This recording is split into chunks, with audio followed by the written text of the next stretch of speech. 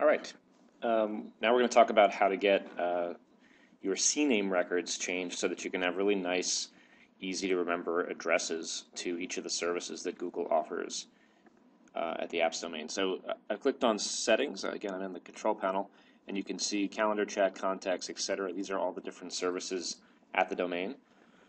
When you first set up the account, you may have to enable these services, and then by default they're going to give you access to the services at URLs that look something like this. And I don't know about you, this is hard for me to remember. Fortunately, Google lets you reroute those, and if you click change URL, what they recommend is a prefix to your domain. So this is like having a subdomain called calendar.upd.org.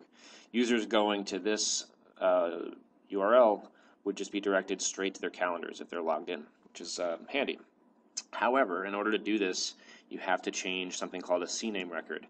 This works very much like the MX records. If you already succeeded in getting the MX records set, you're going to go into your DNS settings, and you're going to create a CNAME record that has a value set to calendar and a destination address set to ghs.google.com.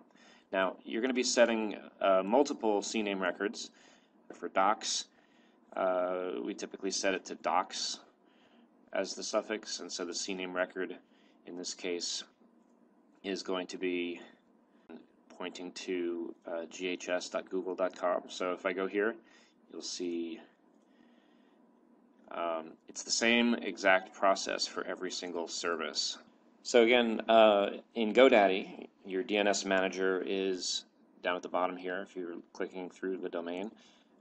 If I launch the DNS manager, you'll see under CNAME records, in this case I've already set the records that I want. So under host, you can see I've set one called calendar, pointing to ghs.google.com, another called docs, another called mail, another one called video, another one called sites.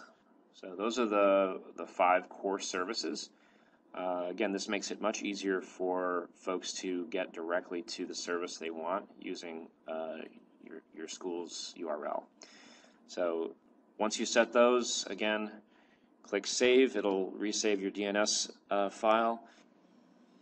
So we can go back to this service, what'smydns.net, and actually see if our CNAME records have propagated through the internet. In other words, when page requests come from various parts of the world, do other servers in the world know to route things properly to Google? So here I've done a test using the CNAME selection, and I put docs.upd.org. This would be a test to see whether the docs CNAME record is working properly. And when I click search, you can see ghs.google.com comes up. It's fantastic. I can also run a search for calendar to see if that one works. And lo and behold, it does. Check to see if the mail one works. Yay. And sites and video. Looks like everything is great. So here's an example of a school that has been set up with the CNAME records pointing to Google. So here we can go to mail.hstat.org, and you'll see it goes directly to the Google sign-in. Do the same thing for calendar.hstat.org. And basically, once the user logs in, they'll be taken directly to Calendar or directly to Mail or directly to Docs, whatever they're using to log in. So, handy stuff. Hope that's helpful. Good luck.